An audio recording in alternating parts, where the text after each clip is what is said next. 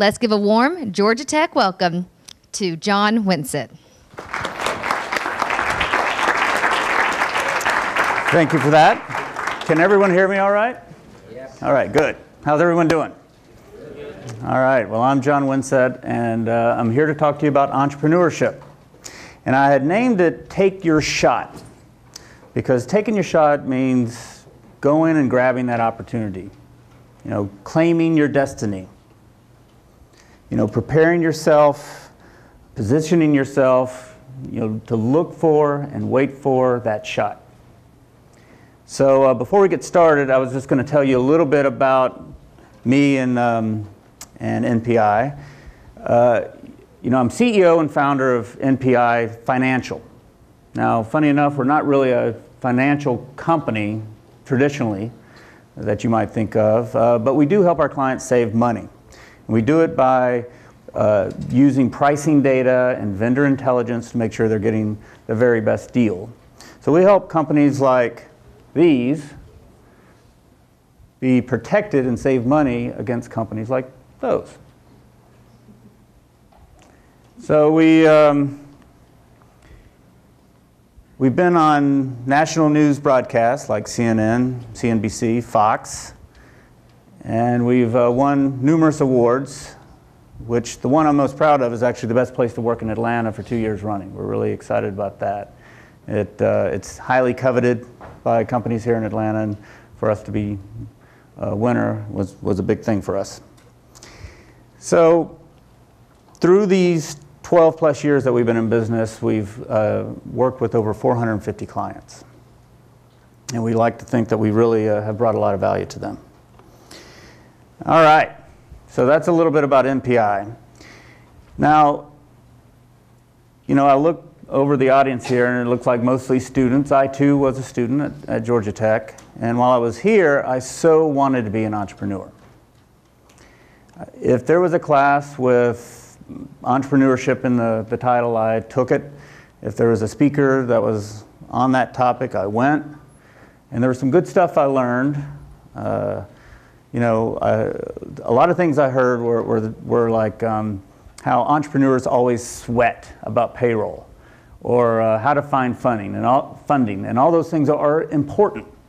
But what I really wanted to hear was what skills did it take to start? What traits did I need to possess? And so today's talk, I was going to kind of walk you through some of the tenets that I found important for me. But first, let me just start with this. Do you know who this is? You read the bio? No, I read. Oh, you know him. I read his book. You probably have a $10 bill in your pocket too, right? So it's not George Washington or John Adams, it's Alexander Hamilton. And he is on the $10 bill. But he wasn't president. Why do you think he's on the $10 bill? I mean, you got George Washington on the $1 bill. He's the father of our country. We got Abe Lincoln on the $5 bill. He was, arguably the best president we had. And but here's Alexander Hamilton hanging out on a $10 bill. Why? Well, for one, he was a fighter in the American Revolution. He was George Washington's top aide. He was an architect of the Constitution. He designed and built the federal monetary system, which was crucial. It sounds like a boring monetary thing, but it's actually crucial because it united our country, which was at the time a bunch of fractured states. It united them financially, which led to them being united politically, which then created the most powerful country in the world. But what a lot of people don't know is Alexander Hamilton was actually born in the West Indies. He was orphaned, penniless. He found his way to New York City at like age 20, where he knew no one. And in a few years, he wound up as George Washington's right-hand man. How does that happen? Well, some of the traits he possessed was he was scrappy. He was hungry. He wanted to leave his mark. He wanted to take his shot. And, he's been a role model for so many entrepreneurs. In fact, the founder of Uber has, if you go to the founder of Uber's Twitter handle, he has an image of Alexander Hamilton on his page. You know, he calls him America's first capitalist. That's the type of impression that, if you really know Hamilton, that he left. So when we think about his story, it's a good time to think about your story. You know, how do you want your story to go? Because now is an important time. You're in a very enviable position. You know, Warren Buffett says that if you are born speaking English, you've won the lottery. I can tell you, if you're a student at Georgia Tech, you've hit the Powerball, because you're perfectly positioned to do pretty much whatever you want to do if you put your mind to it. So I was going to share a little bit about my story and highlight some core tenets that I found that helped me along my way, and we'll see where we go from there. So, you know, I don't know if you've heard of my accent, but I'm actually from Alabama. I was born in Tuscaloosa. I spent the first half of my childhood on a cattle farm in northern Alabama. At age 11, my mom, who was a hippie, thought it was a good idea to move me and her up to a mountaintop in Tennessee, where we lived in this cabin thing. Here, I'll show you. Without running water or electricity. I was homeschooled. We had to hike 45 minutes up a hill from where we parked our car with groceries or whatever we needed to take up the mountain. You know, that's where, you know, we had to walk up 45 minutes. We had to bathe in springs. You know how cold springs are? It's like 57 degrees. You know what that does? That chill of water does to a young, growing boy's self-esteem. But, you know, I had to persevere. I had to challenge myself to stay positive. And it wasn't easy. You know, there's a lot of downturns that happen when you've got a single parent, only child family. And not a lot of money to go around. And, you know, my mom, bless her heart, she was hell-bent to do this journey. And I had to do it with her. But it was not, you know, I found ways to enjoy myself, like hunting and camping, but I would much rather had heat and a TV, and dare I say, an Atari video game. This was the 70s, so, you know, you guys probably don't know what Ataris are. But you know, I was a Four Seasons hotel kind of guy before I even knew what that meant. I know what it means now, but I didn't know what it meant then. But I certainly was. My mom seemed to be fine with living in this way, and she just, you know, did her best to get us through it. You know, but she seemed to just come across the worst luck. She had bad car karma. She would, you know, she would drive back one day, and like the driver's side window would be completely shattered, where it had been perfectly fine when she left that morning. She came back and there's not a shard of glass, and she seemed unsure of what happened. And we'd wrap it up and, you know, keep it, you know, from the rain getting in, but you couldn't see out of it. And but that's the way we lived. And, you know, there was not enough money to replace it, and we had to just live that way.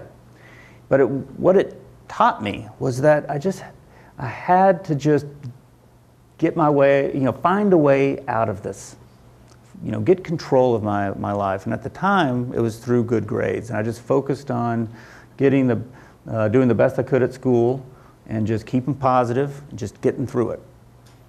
And so I got into Georgia Tech, which was exciting for me. Atlanta was the big city. And I had to start summer quarter. I don't know if any of you had to do that, but it means I didn't qualify for, you know, a fall quarter slot, so I had to come in summer quarter. But I was fine with that. You know, when I say I left after graduation of high school, I mean the morning after graduation of high school, not noon, not later that day. That morning, I packed up my car and drove to Atlanta. And it was exciting. I mean, Atlanta was the big city. but I arrived talking all funny and saying things like, would you turn off that light? And could I have a Sprite? And so I had to correct that. And, but it was exciting because Georgia Tech was full of very smart people working hard to do their best. And that's what I wanted to do. And I remember I moved into Harrison Dorm. If you can picture where that is, I think it's still here. And that morning I woke up there. It was the first morning in like 7 years that I didn't have to build a fire to keep warm. And so it was like heaven. Like I did it. I got out of it. And I thought back at that moment that life could be so different if I hadn't persevered through that. And so I, think about the first core tenets that I wanted to share with you is that stay positive, be optimistic, despite whatever challenges come. It's a mark of a good entrepreneur. Steve Jobs says that what separates successful entrepreneurs from non-successful is perseverance. That's his quote. So I think that's enough for me to believe it. So I graduate Georgia Tech and I start interviewing. And in my mind, I think I want to go into finance. I have that movie Wall Street going through my head, and I want to go to the finance world. And I go through my interviews, and partway through, I said, you know what? I've been talking about being an entrepreneur. Maybe I should do this. And I didn't know much. I'd gone to school. I'd been a lifeguard for a couple of summers. And I said, you know what? I'm going to start up a pool management company. And I was just so, just charged to do something entrepreneurial. And so I started up Community Pool Management, CPM. Not too inspiring, but it's what I did. And I was selling to subdivisions that were sprouting up around suburban Atlanta. And I realized I didn't even know how to run a business. And so I remember the day it dawned on me, I was like, I need to get back to interviewing and get back to companies.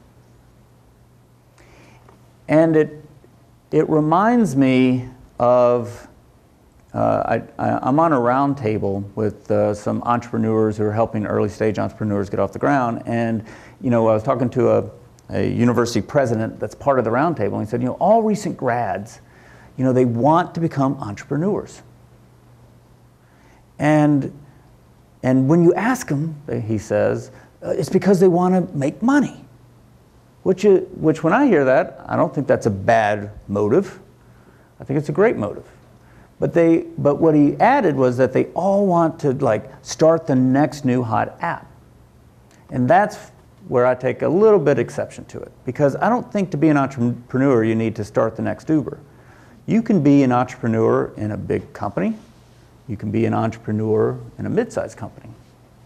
And how I know this is as I was struggling about, do I go on with my interviews with finance houses or do I go start a pool management company? I decided to go and learn the ropes first. And so I resumed my interviews. I got my offer that I was shooting for from Merrill Lynch, which was like the top place to go. And I was elated upon hearing the news that I had been accepted. And they said, look, you start August 1st, it's about a month from now, we recruit in classes and we'll take you up to Princeton and start training. So I was like, great, so I have a month to kill. So in that month, I came across a company called Sundata. They were in north of Atlanta, and they sold IBM hardware. When I say IBM hardware, it's like mainframes. It's like, big honking computers. And it was small. It was like 200 people. And you could feel the energy and spirit when you walked in.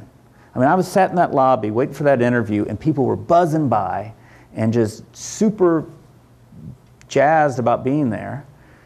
And I compared that to what I felt when I was at Merrill Lynch interviewing there, and it was, everybody's buttoned down and just, very serious, and that's not what I wanted. So I learned more about this Sun-Date opportunity. It turned out to be great. It was great starting pay, double that what Merrill Lynch was paying. And it was great travel perks. I was going to be selling IBM gear to Europe, so I get to travel to Europe. Loved it. And so I did it. I took Sun-Data over Merrill Lynch. I called the Merrill Lynch guy, and he was like, what? But it felt right. It felt like the right thing to do. So it turned out to be fantastic. And it was a type of job that I got to exercise some entrepreneurial muscles. I was a broker. I got to build my book of business. I got to, build up my clientele. And but I had an organization to support me. And I just remembered, I had a manager who was teaching me the ropes, and it was silly things that, I had never written a business letter to a client. And it sounds easy from where I'm at now, but back then I just, I didn't even know what was appropriate, what wasn't. And I remember, trying to figure out how to end the business letter. Do you put sincerely, yours truly? And they were like, no, just put, please feel free to contact me if you have any questions. And I'm like, that's it? Oh my God, that's brilliant. Because when you don't know something, it feels so, everything feels like it's genius when it's given to you. So I just absorbed all that. And those were the little things that help makes a person professional, that I wouldn't have done if I'd just gone straight out of college. So I continued to work with Sun-Data. I was learning. I was taking any opportunity. If they said, hey, you want to handle this? I'm like, yep, give it to me. I want it. And it really, allowed me to expand my capabilities. So when I joined Seagull Software in 1995, which was a startup, and they wanted to hire people and open offices, I was all in. And then they said, how about opening an office in London? And if you would have asked 1989 recent grad Jon Winsett to open an office in London, I would have withered and died. But when 1997 Jon Winsett heard it, I was like, I love it. I'm at least halfway qualified. I'd done business in Europe, check. I had opened offices and hired people, check.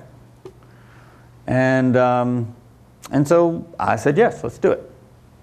The one thing that I was not prepared for was driving on the wrong side of the road, which, how many people here have driven in England? And how'd you find it? Easy? No. It's a mess. Everything's counterintuitive. So just picture, in fact, I've got a picture. The steering wheel's on the right side of the car. And you're on the car's on the left side of the road. And so to turn right, you're turning across oncoming. It's just, it's a mess. Let me see if I've got the.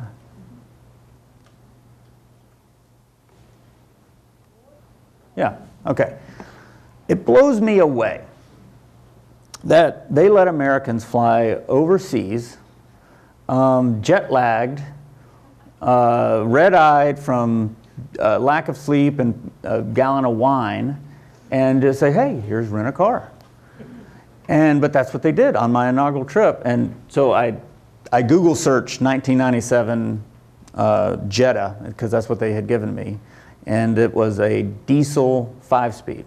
And, so imagine all the things we just talked about being on the wrong side of the road and then having to shift with this hand. I can't even make the motion. And, but it sticks with me as one of these defining moments of where I just wanted to go cry. And I'm a driver, I love to drive. But I remember sitting in that hotel room, I had flown over to open up the office, and I have to go find a place to live, locate an office, buy computers and printers, hire people, sell to the UK companies, and I'm afraid to drive. And I would just sit in my hotel room, just psyching myself up, going, I've got to do it. I've just got to do it. And I did it, and it was not pretty. I had people yelling at me.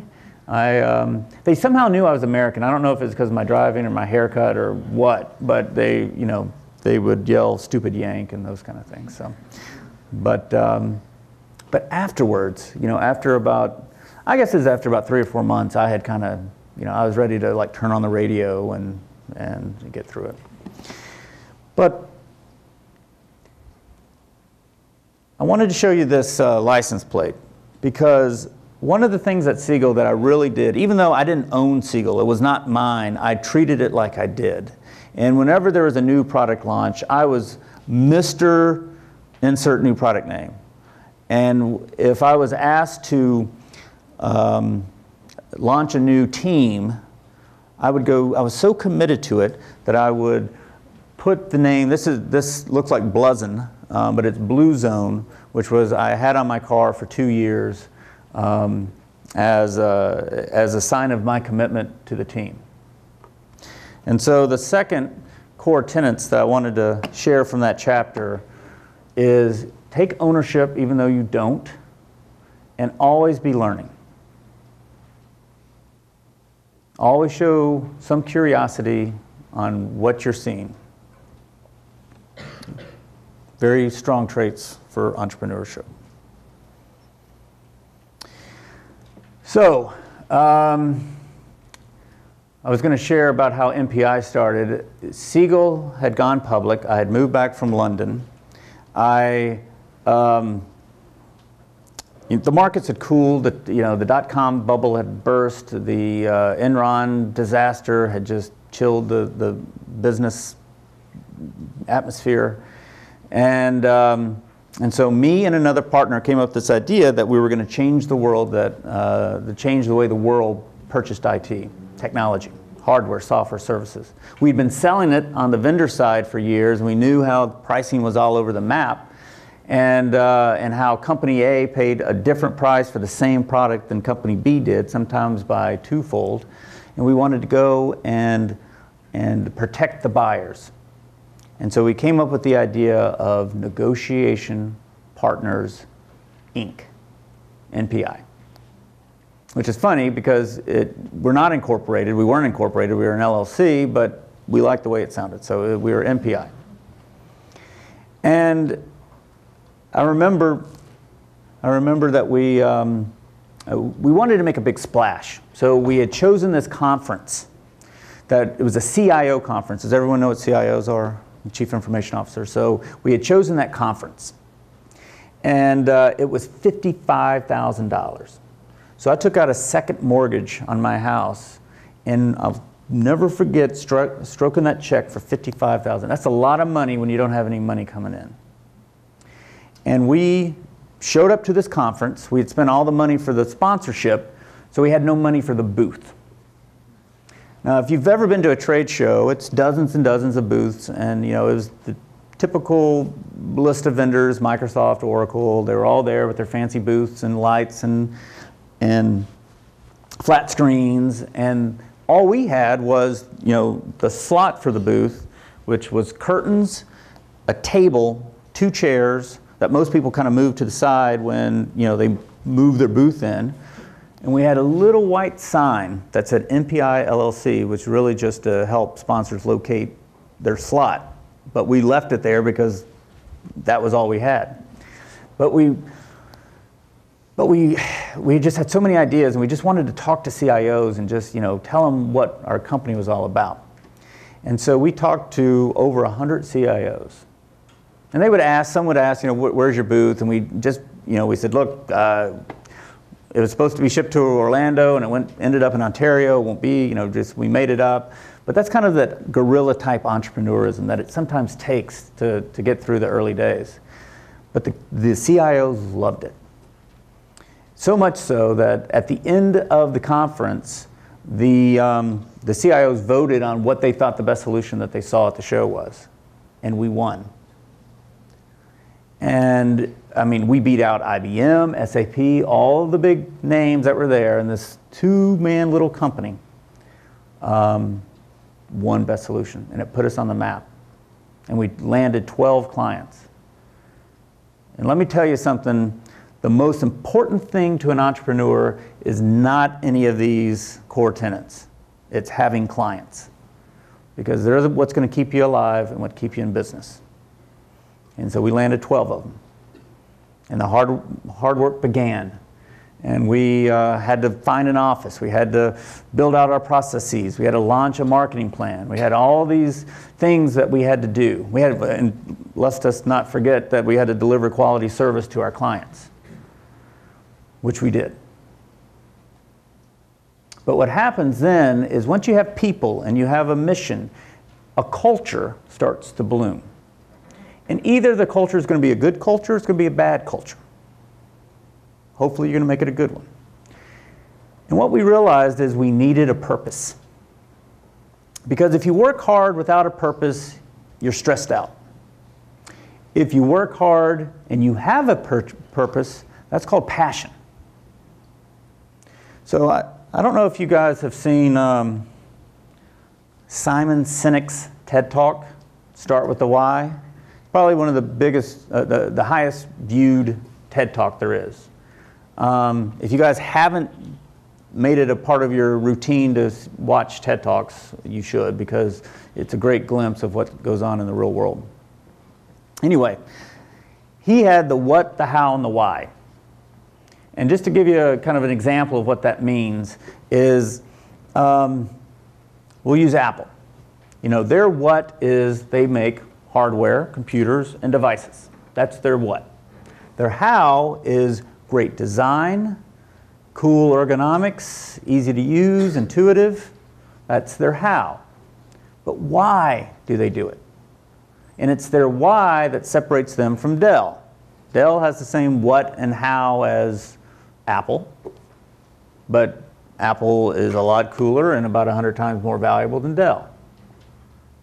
So what Apple's why is they challenge the status quo, which we all love. They make you think differently. They had a whole ad campaign, Think Different. This is 10 years ago. And they had like Albert Einstein with iPod, if you guys remember that. But what they were speaking to was their purpose. They weren't saying that the iPod holds 1,000 songs. They were saying, think differently. That's their why. So with NPI, our what and how and why, our what is we help companies save money. Our how is we do it with data and intelligence. But what is our why? And that why is, you know, this passion for protecting our clients from overspending with the vendor machine that's out there. It's leveling the playing field against vendors. And companies buy off on that. Because we work with companies like Boeing, Morgan Stanley, GE. GE has a Harvard MBA in their purchasing department. What does, you know, NPI going to bring to them? Well, they bought into the passion that we have for delivering the tools they need to save the money. So as the culture emerges, you've got to have a purpose. It's very important.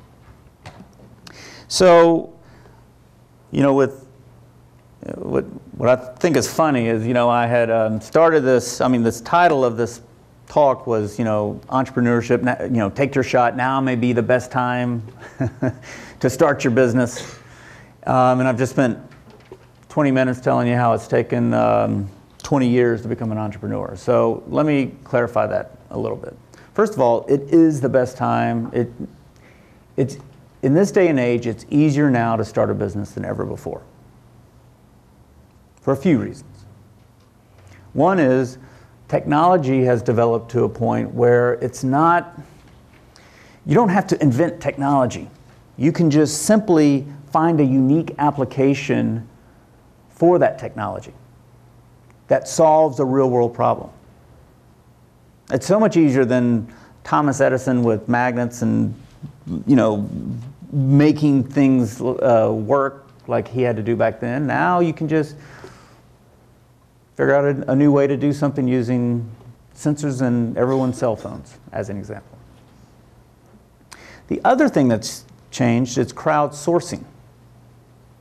You know, what used to take a whole lot of money to develop something now can be done quickly, cheaply.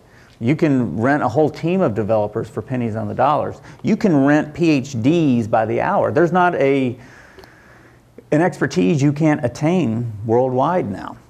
I have a friend who's also a Georgia Tech graduate who's been a very successful entrepreneur. He has sold 2 companies. He just built an entire application for $800. It's crazy. I mean, that would have taken tens of thousands of dollars or more, you know, just a few years ago. Another reason why it's easier is this notion of crowdfunding. I think you guys have probably heard about Kickstarter. You know, it's pretty.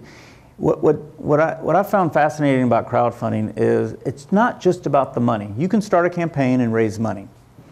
It's a way to vet your ideas, market test your concept to a crowd, have them give feedback, be the early buyers even to your products, and raise a little money along the way.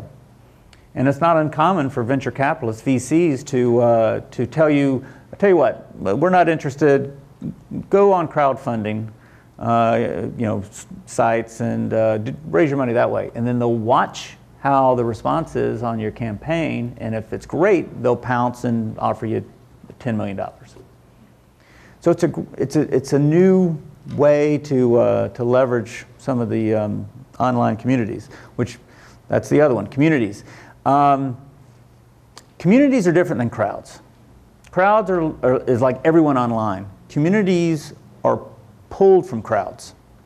So, for example, if you have a new product that you want to get feedback on, communities will provide that support. Communities are compelled by your idea. They believe in what you're doing, and so communities can actually, you know, lift you up, share your ideas with their networks, and allow things to go viral. That didn't exist not so long ago. You know, Facebook is a great example of this. You know, they launched in Harvard. Only Harvard had it, and that was popular. And then they just released it to Ivy League, and that was popular. And then they released it to the university system. I mean, I remember clearly when I couldn't join Facebook because you had to have a .edu address. Zuckerberg didn't know it, but it was he was leveraging community dynamics when he launched Facebook, and he's done all right from it. So you know, there's a lot of these type of nuances that are around today. I wanted to show you a book I read about a year ago that really, if I was to sell NPI and just be nothing else to do, I would go through and take each chapter. It's a guidebook on how to start a business in this day and age, and I would notate every chapter and live to it. So if you're interested, that's where I pulled that from. So the third and final set of tenets there is boldness, risk-taking, and culture. And now we're back to Hamilton. I think of why I love this story so much. There's a Broadway play that is like the top-selling Broadway play that actually puts his story to hip-hop. And it's fantastic. And but I think why I love that story so much is that he came from nothing and had no reason to hope for anything, and just from sheer scrappiness and hunger, he attained great accomplishments. And not only did he help birth this nation, he really embodies what the American spirit is, because we're lucky. Because not all countries are like this, and we're lucky to live in America where we can even have ideas and have the possibility to put them into reality. So kind of as a final slide, that's all the tenets in one. So I started this exercise when, I had decided to talk about this with you guys. I started this with, what are the traits that I think mean the most. You've heard my story. It's what really has, I think, got me through all the trials and tribulations. But it's kind of now your time to think about what's your story. What do you want your story to be? What traits are you going to bring to the table? And the future is yours. And that's it. Thank you.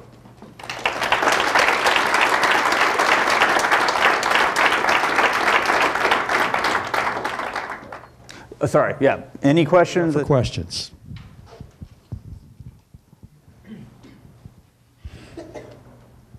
Yeah.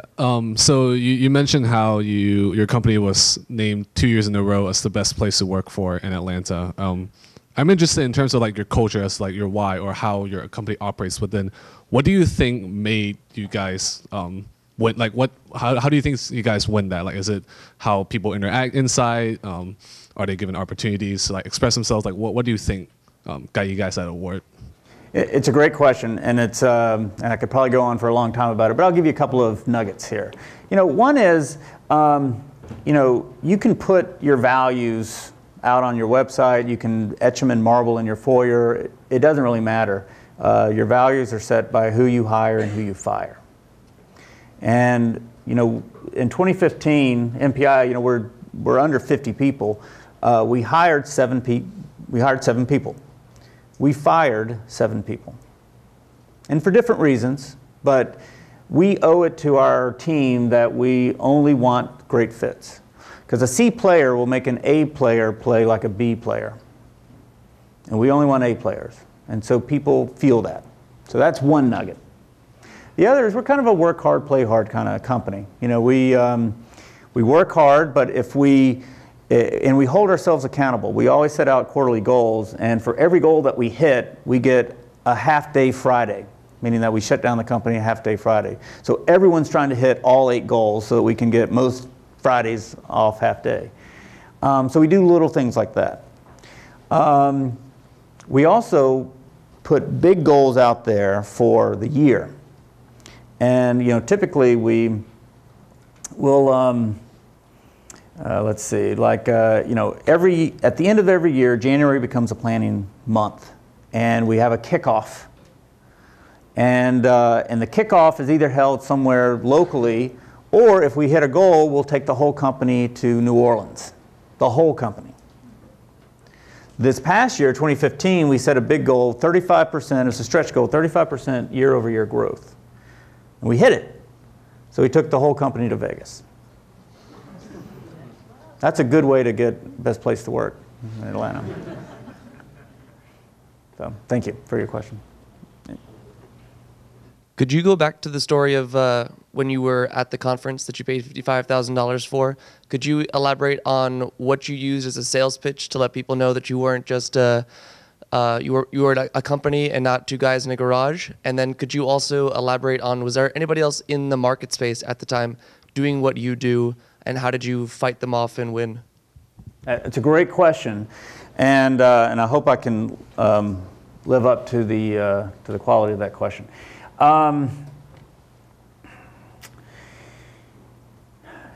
So that was 2003 that conference happened. Funny enough, there wasn't really anyone else in the market doing what we were doing. The closest was a company called Gartner. And Gartner was a very large company. I don't know if you've heard of Gartner. They're multi-billion-dollar. But they have a practice that kind of did what we did. So we would say things like, we're a boutique specialized firm that is Gartner-like. So that would connect the listener's mind to what where we sat. And we made up a couple of things. We said we had clients. And we kind of did. We had a great relationship with a client we had back, and he said we actually did some work with him, but he never paid us. But we used him as a reference. And I want to emphasize, in the early days of a startup, you really got to get clever with how you do it. Now, I would never suggest that you should push your integrity, but you've got to think of it like a guerrilla type, warfare. I mean, you're scrapping your way, and so we got very clever with our messaging on our website. We touted capabilities that we'd never used before, but we felt we could live up to. So, and just kind of as a final part to your question, which is, what did we tell CIOs that, who are these guys? We said we were a small group. So we never said we're 40 people.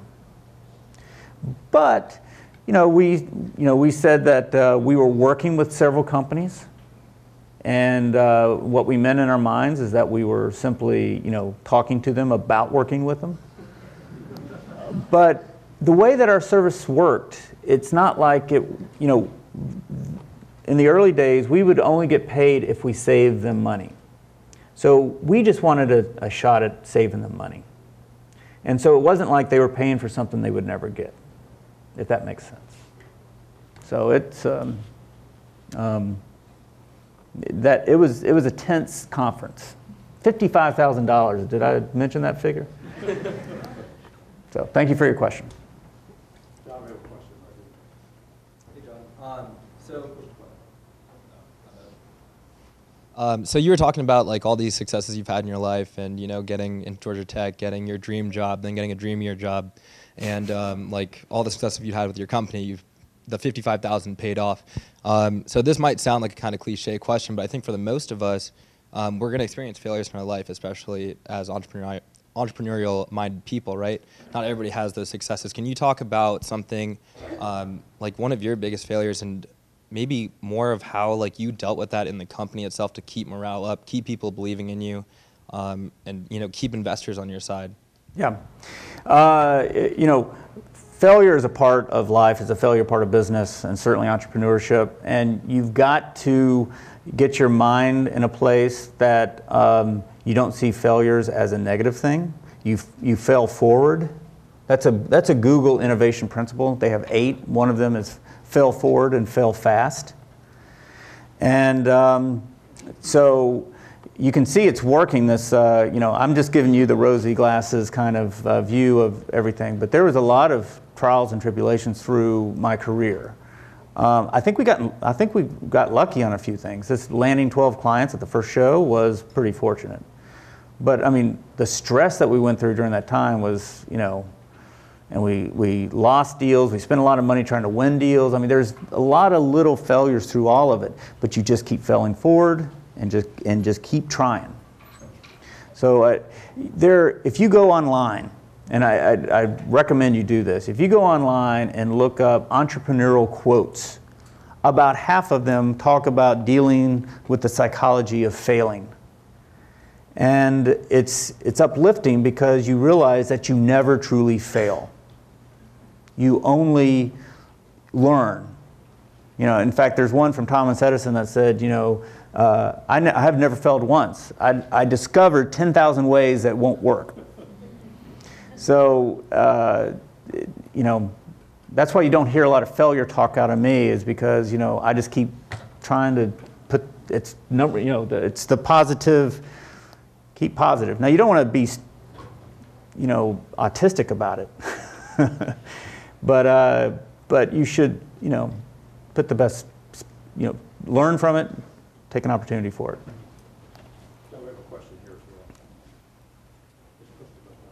Hello.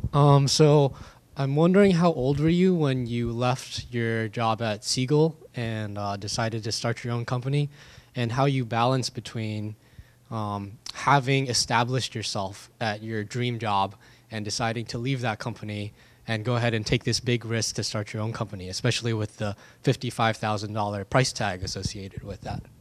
I felt that was a big risk at the time, certainly with my partner, who was high risk.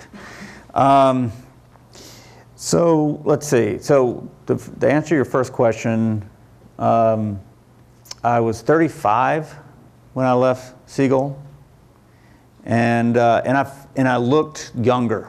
Like I remember feeling a little bit out of place, starting my own company, talking to CIOs about how I could help them save money. I remember that. And when I started getting gray hair, I kind of enjoyed that.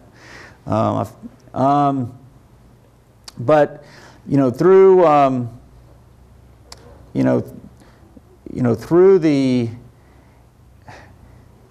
I feel a little bit like it was an enchanted startup phase, because I laid out the big bet of $55,000, and there was assorted costs to go along with that. So maybe the entire bet was $75K, and I knew I could talk my way back to Seagull if it didn't work. So I had that as a landing pad. Now it would be horrible if I burnt through that money and had to go back to Seagull. But it was a $75K bet, and we got lucky and we landed 12 72K clients. So whatever that works out to be, it funded us for a year. And that's a little bit unusual, but not always. But that's why I like B2B. B2C, business to consumer, entrepreneur deals, it seems like it has a higher upside. Like you can just scale, like, Uber goes from $10,000 valuation to 60 billion through B2C. But B2B, where it's business to business, it's a little more controlled and a little more, I feel like, it may not pay off as quickly, and scale as quickly as a B2C, but I'm in control of it a little more. It's really, because the thing about business to business is it's really you with someone who's making a decision. And I love that dynamic. Because I enjoy it. So thank you for your question. We have a question in the middle. Mr. Winsett, can you please talk about your experience being an entrepreneur in another country abroad, and how that shaped and changed your story when you returned home? It was amazing. It really was. Let's see how. First of all, if you ever have a chance to work internationally, where it's really fun to be an expat. That's what they call them, and because you're special, you're different. When I was in London and I was, showing up for meetings, they would listen to me a lot more closely. So let me get some water.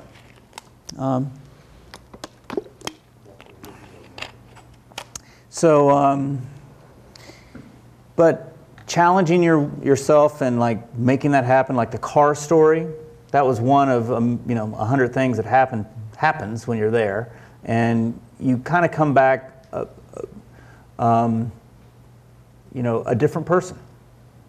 And I've said before that, before then I always felt like an imposter, like I shouldn't be, because I was always young doing the roles I was doing. But when I came back from London and I came back into the States, I was a full-fledged executive, and no one could take that away from me. So I would highly recommend you find opportunities like that. John, I have a quick question for you. You've been in both types of startup environments, a products company or software products company, and now a services startup. Could you just contrast the differences between being an entrepreneur driving a services business versus an entrepreneur driving a products business, and is it harder or easier than either one? And I guess the second part of the question is that one of the issues that you may have with service businesses is the ability to scale and what the end game is. And could you also comment on that as it relates to what your plans are regarding your company? Let's see. So services is easy because you can make up your product as you go.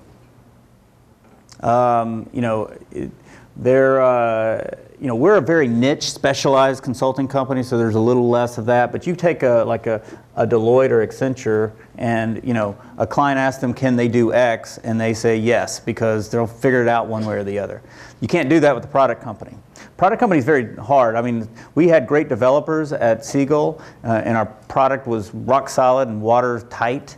But there's issues. There's issues with integration into the environment. There's bugs. There's new releases. There's customer support.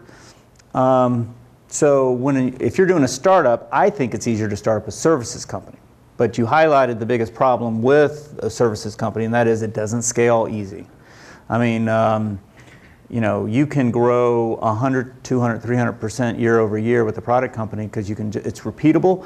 All you're doing is shipping air. You're not, you don't have to add a body for every time you ship a product. But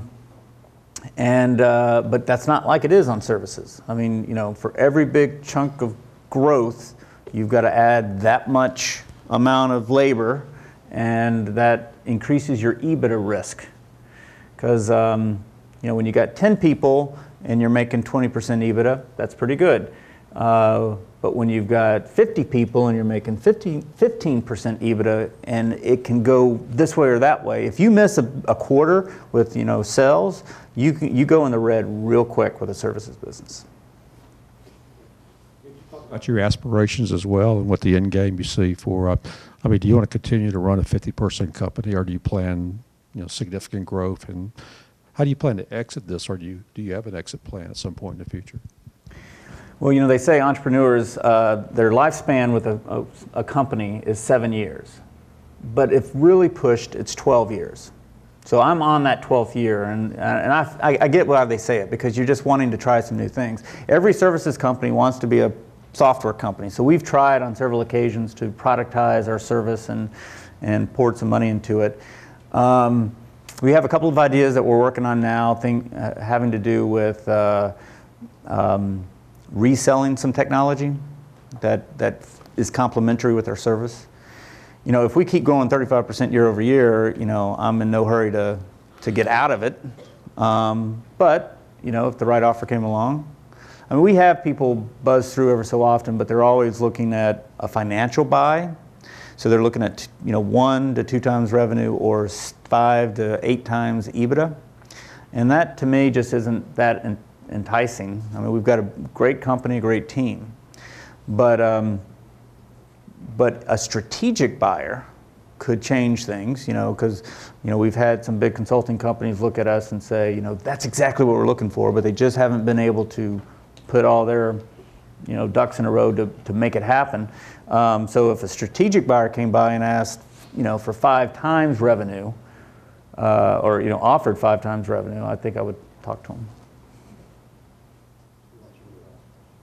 I'm going to be the last one. Well, I don't know if I should be. Does somebody else want to ask it then?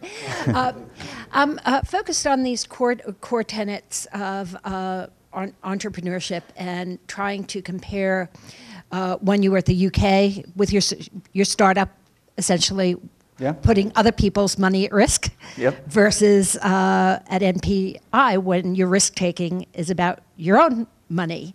What are the implications of risk in those two different situations, and how you manage that risk? It's almost a trade-off, perfectly correlated. For every bit of risk that you take, the reward is that much greater. I'll tell you that the time I had in the UK is some of the best times I've had, and the team members that I've met there. That's one thing I wanted to point out, is money is great. Money is important. I can't remember what my W-2s were from 97 to 98 to 99, or any time, as much as I remember the team moments and the wins and the failures that we had. Those are what stick with me. Now, having said that, when it's your business and it's your baby, it means, it's so much sweeter than when you're, but I could never have done what I'm doing now if I hadn't gone through that with my previous companies. Thank you. John, thanks for coming to Georgia Tech today. We appreciate it very much.